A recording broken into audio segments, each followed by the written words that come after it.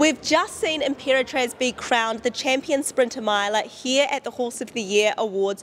Few New Zealand sprinters really match up to the Australians, but Imperatriz does, and she exceeds them. What makes her so brilliant? I don't know. It was the William Reid, and we won over that distance, and the way she came around the corner and straightened up and just absolutely nailed them was something special. And well, of course, we had last night as well, over 1,000 metres, and she broke the course record, and the 1,000 metres is pretty iconic at that particular racetrack, and so we were taken back, really, to be honest. When she put the foot down, I thought, gee.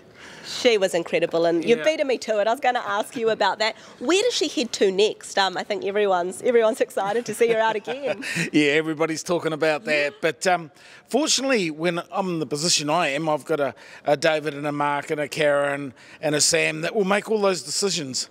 And they will inform me where we're going to next. So we have a designated plan that we're going to attack, and as far as I'm concerned, we're still doing that. So, you know, any deviation, I dare say I might get to know same time as you.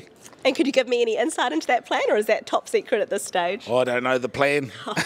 You're just going along for the ride, and what a brilliant ride. I've just drunk coffees this morning and had breakfast and lunch, and, you know, it's all good.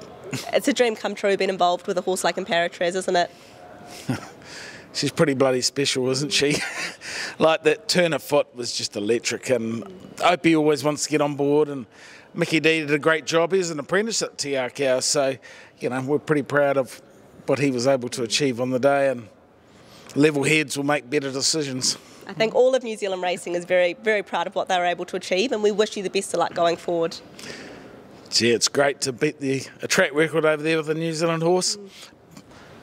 Best sprinter in Australia comes from New Zealand. Enjoy the night. Whole ball. Thank you.